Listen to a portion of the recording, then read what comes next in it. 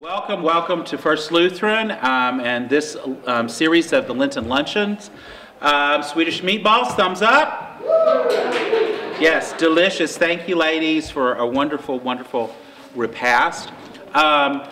Today we have our good friend Lynn Smith as our speaker, and I don't know what Lynn has not done. She certainly has a relationship, with the city, relationship here at First Lutheran for a long time, and she's going to tell us what's going on with Keith Park or the various things. We have an Easter egg hunt coming up. I think there are flyers on your tables, all sorts of things. I'm just going to let her chat it up because this is a great place for that kind of forum and discussion. Before we go on, let's say grace. Gracious God, thank you for today and for the coming of spring in our lives, to see green things coming up through the ground and renew hope in you and restoration. Bless the meal that we're about to partake, to the nourishment of our bodies that we have partaken. Bless the hands and the hearts that have made it for us. And always help us to remember those who have nothing to eat and know where to lay their heads.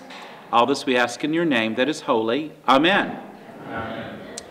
After Lynn's discussion, there's obviously question and answer time, and I have a special announcement about next week. And without further ado, Lynn Smith.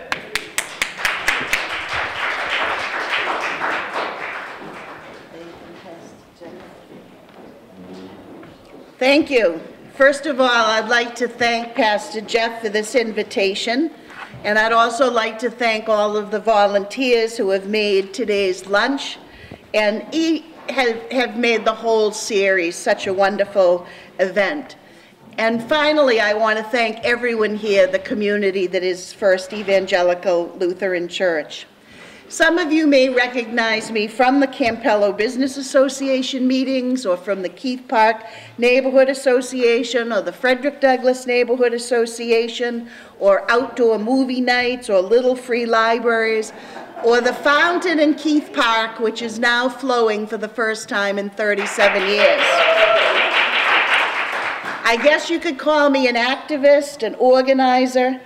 Some people like to call me that one mosquito in the room in the middle of the night that keeps you awake all night.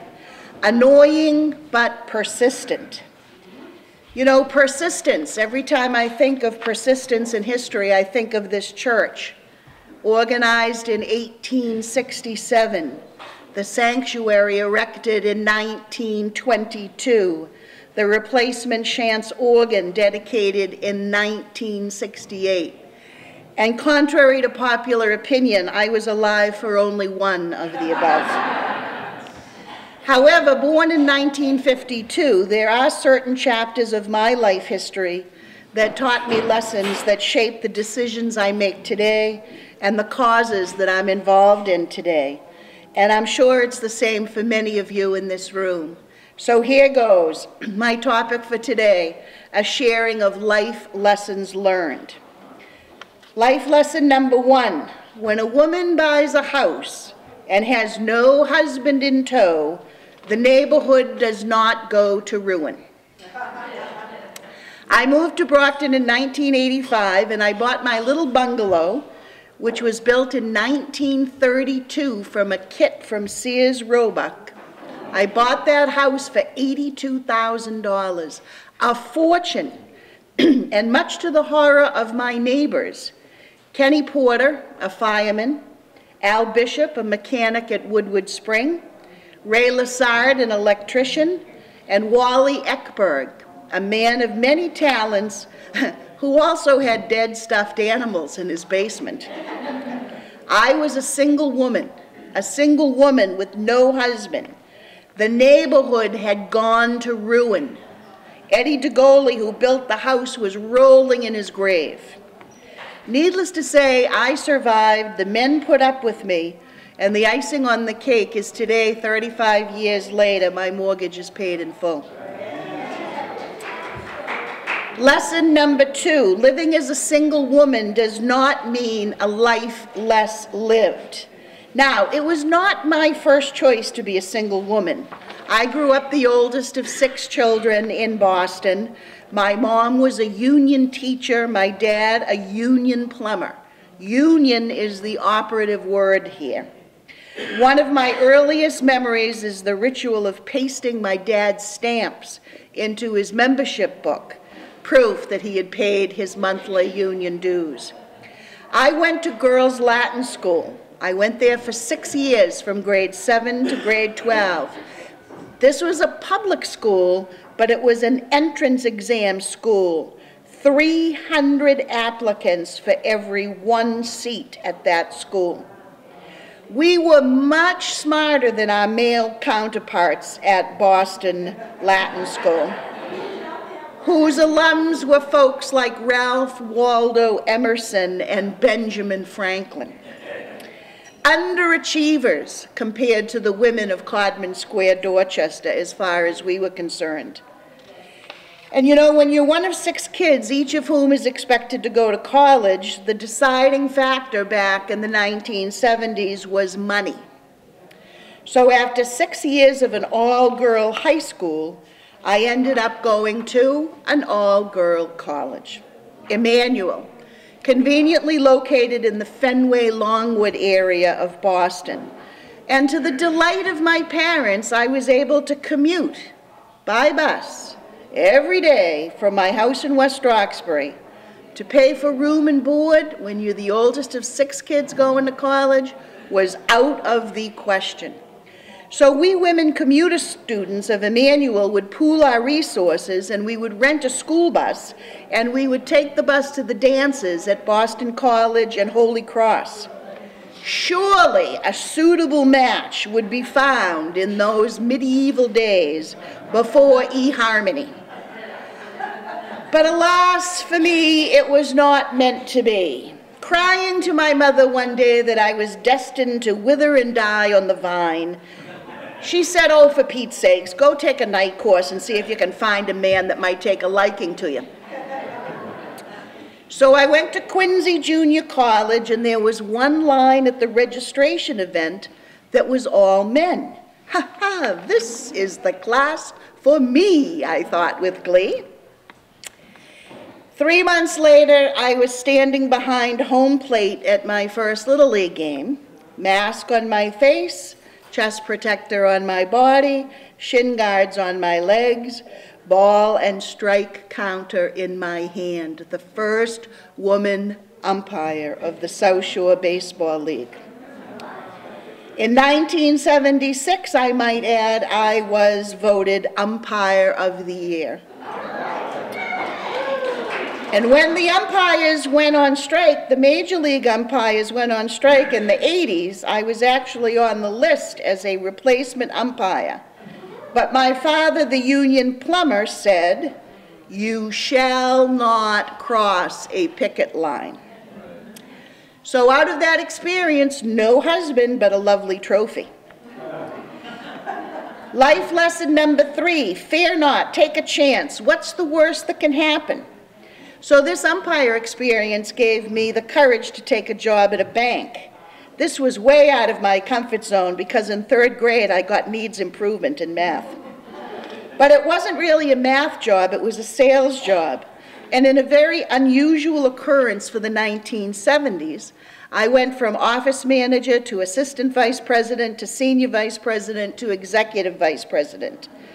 13 years to senior management position at a bank that grew from $200 million in assets to $3 billion in assets. Now, women in those days were in operations or they were in human resources. To be a business development officer, a calling officer, was not normal. I remember one day, as a young girl, I took 3 customers to a business lunch at the very she Parker House Hotel, you know, where they invented the Parker House rolls. Their organizations represented about $300 million in deposits at my bank. I was a wreck. The bill for the lunch came, and I looked at it, you know, very casually, but long enough so that the guys would think I knew what I was doing. And the waiter took the bill, and a few minutes later he came back. And he said, "Madame, I cannot accept this card." And I said, "Well, why not?" And he said, "Because it's your Stop and Shop check cashing card." But that experience in banking eventually led me to New Haven, Connecticut, where I took on a job as part of a team to build a brand new bank in 2008. In the middle of the worst recession since the Great Depression, we built a de novo, a new bank in New Haven. And not only did we build it from scratch, but we built it for people who never had opened a checking account, people who went to check cashing stores, people who were the victims of payday lenders, people who for the first time in their life had a savings account. When I die, my obituary, that's going to be the first line of my obituary. I'm very proud of the work that I did at Start Community Bank. And while I was there, I taught over 3,000 high school students on the verge of their first job financial capability. We didn't call it Loot Camp with an L. We called it Loot Camp with an L, not Boot Camp with a B.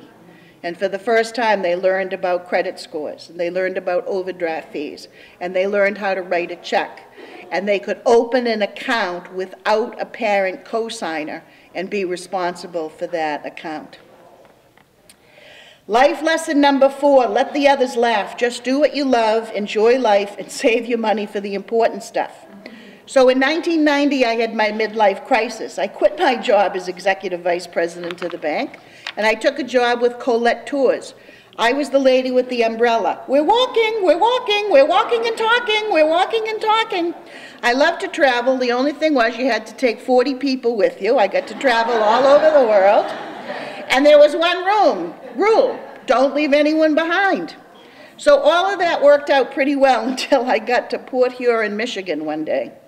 We were on our way from Mackinac Island to Niagara Falls. We stopped at McDonald's for a coffee break. 3 hours later, I realized I left Vera and Eleanor at the McDonald's. So a series of frantic phone calls to Canada Coach, which is the equivalent of Greyhound up in Canada. We got them on the bus so that they could catch up to us at the hotel in Niagara Falls. So at midnight that night, my job was to go down to the bus terminal and pick Vera and Eleanor up. And you can tell I was really looking forward to that encounter. But when I got to the lobby of the hotel to call a cab, my bus driver was standing there. And he said, "We're a team. I'm taking you down. We're going to pick Vera and Eleanor up together." And I said, no, you don't have to do that. And he said, "No, we work together, we stay together, we're picking them up together." And off we went in the 50-passenger bus to pick up Vera and Eleanor. You know, if they had yelled at me, it would have been bad enough, but they didn't. They just whimpered. So I got them back to the hotel, but you know, for a long time I thought about that bus driver. And he was a stand-up guy. And you know, eventually the sharp edge of leaving Vera and Eleanor kind of wore off. But I kept remembering that bus driver and how he stood up and supported me. So I thanked him the best way I knew how. I married him.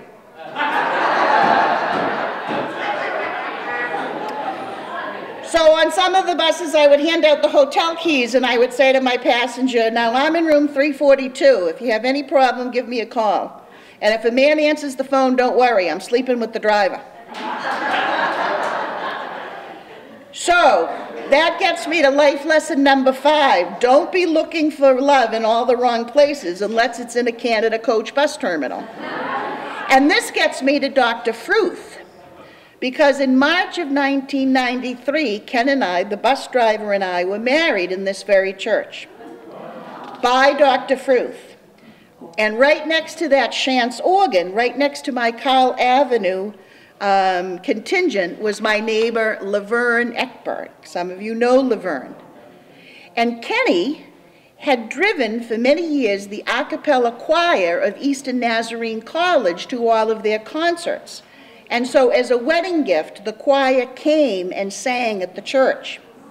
They came an hour early before the wedding and they gave a concert here at the church. And then they sang 3 or 4 songs during the wedding ceremony as well. So this church was filled the day of my wedding. Some of you might have even come to the wedding. Not for me, but for the free concert. So that gets me to my life lesson number 6. Be open to the miracles of life, because you never know what God has in store for you. You know, Ken passed away a few years ago, but I often feel his spirit in this church. And I think of those life lessons, and I think about the circle of life, and I think about today how I am defined by many folks as a community activist or organizer. And one thing I know for sure is the spirit of community is alive and well here at First Evangelical. And that's why I ask all of you, are you in or are you out? Are you an ally or are you an accomplice? Are you engaged or are you complacent? So in 2014, right here, in this room, right where I am standing, a small band of neighbors came to a ward meeting and talked about the newly formed Keith Park Neighborhood Association. We wanted to make a difference in the community. We asked folks in the audience that night to join us. And so was born the annual Easter egg hunt. And you have a flyer on your tables. I think this is our 6th or 7th or 8th. We've been doing it for a long time.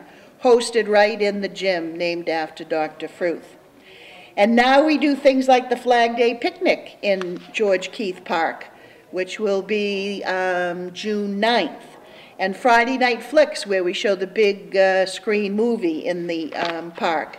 And we have the annual Holiday History Lantern Walk.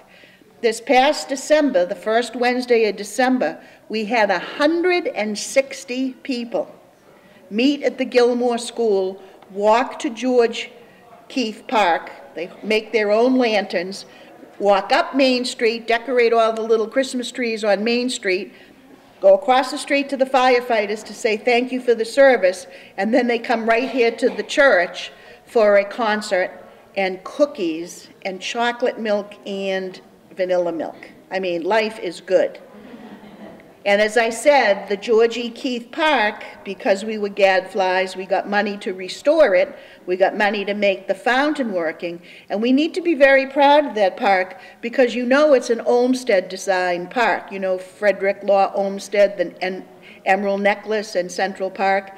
His sons designed the George E. Keith Park. So there's a saying that everybody knows, be the change you want to see in the world. That's too much for me. It's too overwhelming. I prefer this quote from Parker Palmer. Our real freedom comes from being aware that we do not have to save the world. We merely need to make a difference in the place where we live. And in order to make a difference, we need to have leaders and followers, cooks and bottle washers, quarterbacks and blockers. It's okay to be an ally, but it's better to be an accomplice. And we all need to be persuaders. Anyone who's a parent knows that you have to be a persuader. Anybody who volunteers in a project knows you have to be a persuader. Could be a PTO, could be Thanksgiving dinner. How are you going to assign tasks? Will Uncle Frank really be able to make that lemon meringue pie that he's promised everybody? Will Ethel really be able to stick to the Origami for Everyone project budget? How can you be a leader that is heard, that values the people around you, that inspires people to be and to do their best? How can we all get stuff done? One way for me is to remember all those life lessons that I talked about. The other is to find a method to find out who has the best qualities and the best abilities for each part of the puzzle. So I use the medicine wheel. It's an ancient American story. It's a valuable tool. Mother Earth is a circle. The sun and moons are circles. The path that each takes is a circle. Our lives are a circle from birth to death to rebirth. So the symbol of the medicine wheel also contains descriptions of the seasons and of animals and of the traits of those animals. So see if you hear yourself in the medicine wheel. The north is represented by the buffalo, the winter, the color white. The buffalo likes to take control of a task and work quickly towards a goal. They bring together all of the members of the circle to achieve their goal. But be careful, they can be harsh and they can be autocratic. So how many buffaloes do we have in the room? The south is represented by the deer, the summer, the color green.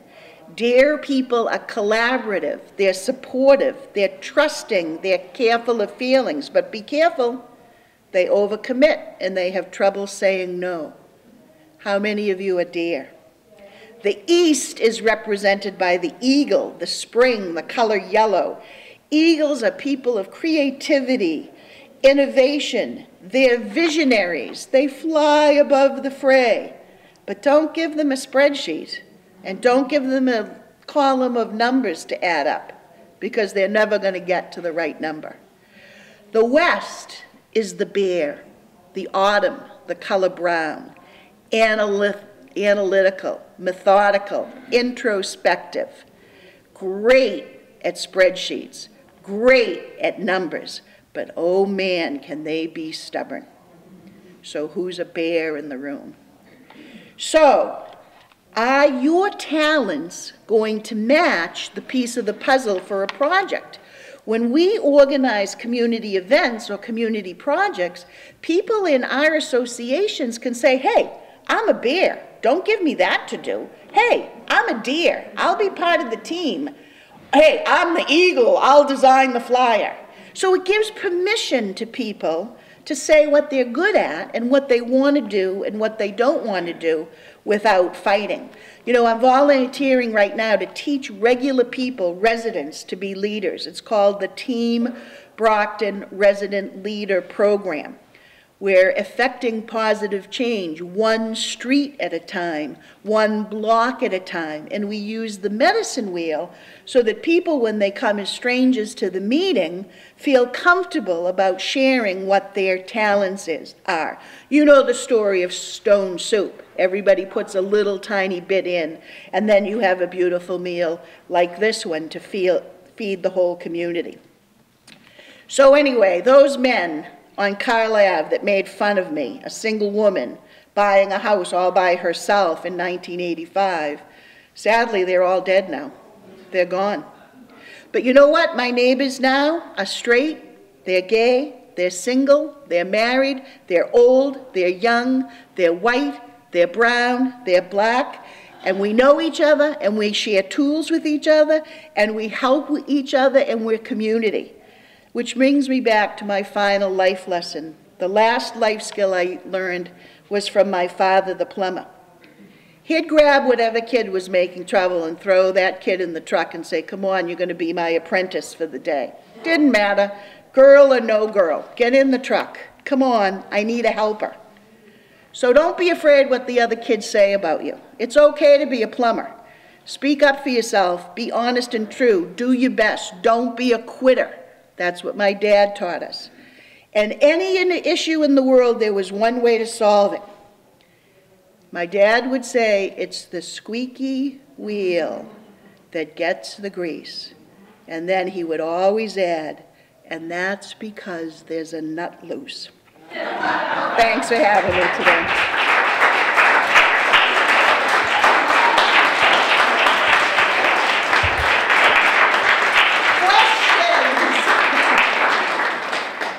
Jay, I'm driving him crazy with the camera. Question, so what's coming up? The Easter egg hunt is coming up April 20th. What else is coming up? Keep Brockton Beautiful Day is coming up on the 13th. What else is coming up? Great things happening at the library. Yes. We're having a mass memories event, so you can bring a memory of your past. They'll scan it, you tell the story, and it's going into a huge digital notebook to tell the history of Brockton. So a lot of good things are happening, and I hope that you'll all be accomplices and not just allies. What a wonderful, wonderful. Do you preach on Sunday? I sure my congregation gets tired of me at times. A couple of things. One, I must toot my own horn. I got to dedicate Keith Park from the religious standpoint. I got to lead an invocation. I was only there like 22 minutes because I had to come back here. It was a Saturday. But what a great event. And thank you for reminding me of that. So thank you, Lynn. I'm very deeply touched by that. A couple of announcements from our end of things. If you have nowhere to go during Holy Week, which is in about 10 days, starting about 10 days, we have services on Palm Sunday, on Maundy Thursday. We are doing a Passover Seder event, as well as a Maundy Thursday service here and upstairs in the church. Good Friday is at 7 p.m., a service of Tenebrae, and Easter Sunday is at 7:45 and 9 a.m., preceded the day before by a wonderful egg hunt, and other things that happen at the church. The food pantry is in operation on Saturday the 20th also.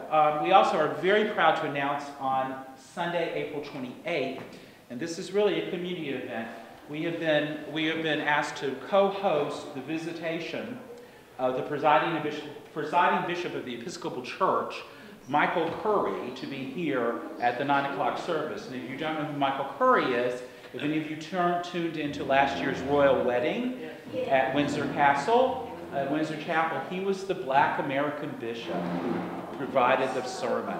And he is Grace Chapel, which is an Episcopal mission of the Diocese of Massachusetts, and we are partnering with it. Grace Chapel is a part of the 4 churches that are part of First Lutheran's umbrella. But he will be here preaching that day. And he is an extraordinary preacher, if you remember that from the royal wedding, and an extraordinary presence. So please come. We would love to have you. I'll be here, and many familiar faces, and 3 or 4 bishops. Ooh, rarely do you get to see that. So lots of prelates. And regarding next week is our last Lenten Luncheon, and I'm sad to say Steve Domish had to relinquish because he got a job. So we're glad he got a job, and he kind of told me that up front. He goes, and I ran to Lynn. I'm like, what do I do? What do I do? And she gave me, of course, 25 names, and it overwhelmed me. And I thought about what we should do, and I hope that this is an appropriate gift. I'm going to be next week's speaker, and what we're going to do, and this is what I used to do in my previous life, I'm going to do a presentation with that piano of the American Musical Theater. And I'm a concert pianist, and also I did that for many years. So we'll look at Gershwin, we'll look at the American Musical Theater. You will probably have to sing along, because I do that. And you will also have a delicious meal of clam chowder. So that's the last luncheon. I hope that's okay with everybody. Do you like that idea? And so we'll have fun with that. I ran it by some of the powers that be here at First Lutheran, like, yes! And so I said, okay, I guess I have no... They started singing songs at me, too. So anyway, thank you for being here.